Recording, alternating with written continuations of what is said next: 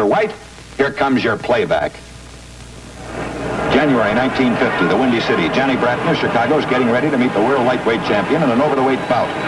Bratton is a Chicago boy. Capacity crowd is on hand to root for this local favorite. Williams in dark trunks comes in at 143 pounds, heavier than at any of his previous fights. He has plans for moving up one division. In the third round, he catches Bratton and opens up a murderous attack. And there it is, the jolt of lightning that fractured Bratton's jaw. The lightweight champ moves in. He doesn't let up the barrage through 2 full rounds. He's got Bratton reeling and almost defenseless. He's got dynamite in both fists, but he can't seem to land the finisher. 8th round.